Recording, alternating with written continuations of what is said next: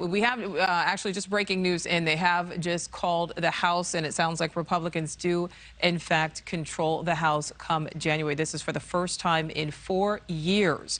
Our partners at Decision Desk HQ put Republicans before just one seat away from the 218 needed to retake the majority. But again, breaking news just in, the House has been called for Republicans. Now, this afternoon, House Minority Leader Kevin McCarthy defeated a leadership challenge, but remained short of the votes needed for Speaker.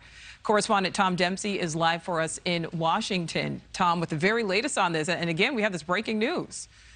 Yeah, that's right. 218 was the magic number for Republicans, and they were waiting really days. Today marks, 1 week after Election Day, and 218 was the magic number for Republicans to get this majority. And after, winning the nomination to be House Speaker, Kevin McCarthy is going to need at least 218 votes to, really secure that nomination when they formally vote on that on the official House floor come January. But, we're continuing to track all the races. Decision Desk, there's still some races that are still undecided. At last check, there were 15. But again, just into our newsroom, Republicans hitting 218.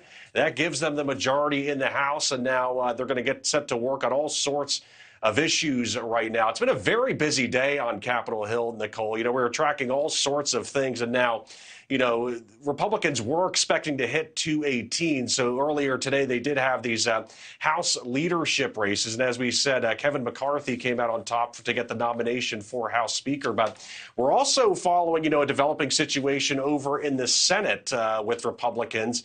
Earlier today, we learned that Senator Mitch McConnell will be challenged for the Senate Minority Leader position by Senator Rick Scott. That's at least one of the races we're continuing to track right now. Senator McConnell spoke a little while ago, earlier this evening, saying he already believes he has the votes no matter when this vote happens. He's been getting some pushback from Republicans for the delay. Some Republicans were calling for a delay to this Senate Minority Leader vote due to that runoff that's happening in Georgia. That runoff, they wanted to delay that vote until, after that runoff happens. But again, it's kind of a fluid situation, what's happening in Congress. We were waiting days for some of these races to be decided. And, Democrats are not immune to that either. There's big questions over if Nancy Pelosi could be challenged as a House Speaker.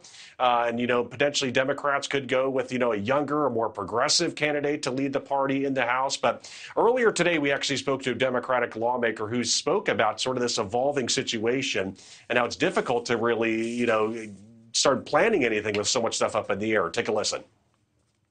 It's going to take us a few weeks to figure out what this is going to look like, where we can have an effect, where do we try to, put pressure within our caucus to get things. It's all very confusing at the moment, not just for the nation, but for all of us about how we can be effective. So again, Nichole, really quickly, we're following the House and the Senate. In the Senate, there may be a vote tomorrow. I'm stressing the word may because, some Republicans are saying things should be delayed. Mitch McConnell really hasn't committed to delaying that vote. And then over in the House, obviously, as we're tracking today, Kevin McCarthy, the nominee for House Speaker. But that's not official yet until there's an official House vote come January when all the House members are seated, Nichole. All right. And I was my producer was talking in my ear, Tom, as we were tossing to you with this breaking news. Again, Republicans taking control of the House. It sounds like a House race in California is what, in fact, determined that. So, Tom, just talk about what this means now as far as a split of Congress, because the first 2 years of President Biden's presidency, we had both the House and the Senate Democrat controlled. That now changes. Well, let's keep in mind, too, these numbers are going to be important to watch. The Republicans are looking at a very slim majority in the House. Decision Desk HQ is going to keep updating these numbers. We know Lauren Boebert is up in Colorado. She's a Republican, for those who may not know, and she's winning that race there. But, there's still, I think, at last check, 14 races that makes now that are undecided. So we're going to be really paying attention to that margin. And the reason why that's so important is because Republicans are really going to have to stick together and really work on any sort of divisions that are within the party to really, to really use that majority to their advantage. Thank you for watching. Go to newsnationnow.com to find News Nation on your television provider. And don't forget to click the red subscribe button below to get more of News Nation's fact-driven, unbiased coverage.